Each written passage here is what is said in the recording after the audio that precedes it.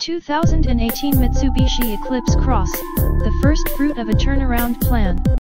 Mitsubishi has a plan to break out of its current austerity mode, during which the brand's occasional sparks of edgy design and performance-oriented engineering have remained in a deep slumber. The 2018 Mitsubishi Eclipse Cross is the first fruit of that effort, and it's intended to signal a course correction toward a more compelling lineup. In the interest of survival, Mitsubishi decided a few years ago to pin its hopes on offering value while at the same time going all in on utility vehicles. If non-SUVs, other than the Mirage, reappear in the lineup, they almost certainly will be in the form of rebadged Nissans, thanks to Mitsubishi's new alliance with Renault-Nissan. Meanwhile, the new Eclipse Cross splits the size difference between the larger Outlander and the smaller Outlander Sport and aims to be more athletic than either, in looks at least.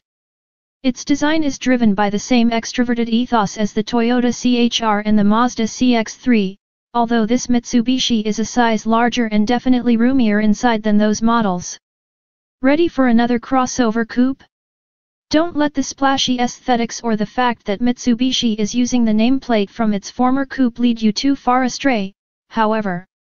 There's no sports car gravitas to the Eclipse Cross, which Mitsubishi says is focused on styling and technology. According to Nathan Berg, Senior Product Manager for Mitsubishi Motors North America, the project was inspired by a desire to bring vehicles in the mold of the BMW X4 to the realm of mainstream crossovers. The Eclipse Cross really appeals to a much different mindset than the two Outlander models, somebody who wants a vehicle that really looks good before anything else, he explained. The Eclipse Cross is a mashup of the front-end appearance of the brand's other compact crossovers and an entirely different design at the rear, one that looks more athletic and rakish from some angles yet busier from others. Inside, the dash has a bisected, cockpit-style layout with a lot of bright work. The driver interface has two features of special note. Top trim levels include a head-up display that tucks away when it's not being used, and the infotainment system in all but the base ES includes a 7.0-inch tablet-like display that sits atop the dash. The latter supports both Apple CarPlay and Android Auto and will feel instantly intuitive to all but the most steadfast Luddites, although it lacks a simple volume knob.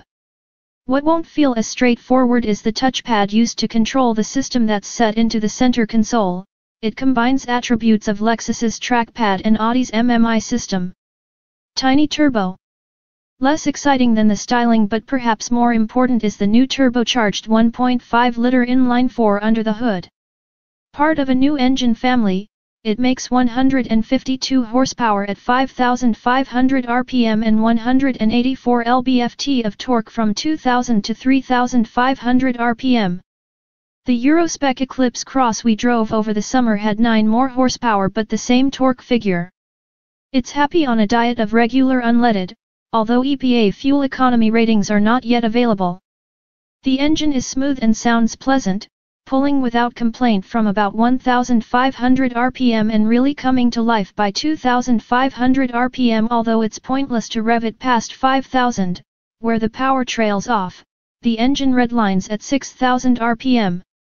Moving the shift lever over to the left into its manual gate gives the ability to lock in one of 8 preset ratios, allowing you to keep the turbo on boil and deliver on forced induction's promise as a substitution for a larger, naturally aspirated engine.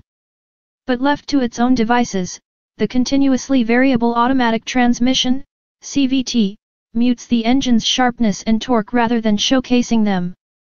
It's less of a bummer in relaxed city cruising, so long as you don't mind the accompanying slurred revs. An eco mode button further softens accelerator inputs and amplifies the CVT's unease in any attempt to keep up with speedier traffic. Freeway driving brings out a restlessness in the transmission, as it raises the revs far higher than necessary when gently adding speed and hunts around with its ratio choices on slight uphill grades. Interestingly, Mitsubishi fits big, satisfying shift paddles worthy of a sports car on the Eclipse Cross's steering column, where they should be. Yank the left one entering a tight hairpin turn and the revs rise lazily, yet there's not much forward thrust when you get back on the accelerator. Mass may be part of the problem. Mitsubishi's stated weight for a fully loaded Eclipse Cross LAWD 3516 pounds is nearly 250 pounds heavier than the last Outlander Sport we tested, a 2.0 AWD model. So, we're not expecting this model to lop much if anything from that vehicle's 9.5 second 0 to 60 mph time.